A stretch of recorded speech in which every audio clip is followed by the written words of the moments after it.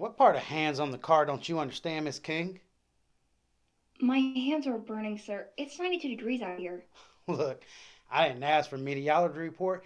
I asked about hand position. So as it turns out, you was correct. Your registration is current. I still don't understand why you was going 56 and a 45.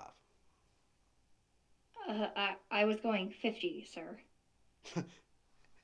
Are you calling me a liar? I think you was just too busy hip hopping and bebopping to know how fast you were going. No, I'm not calling you a liar. Or am I getting a ticket? Tay, no, get back in the car. Put your hands back on the trunk. Taylor and Michelle, get back in the car right now. Young lady, get in the car. But Mom, these earbuds hurt. Now! Get in the car, Tay. Sir, she has a cognitive disorder. Please just give her a moment to process. This is a lot. Can I please get her in the back of the car?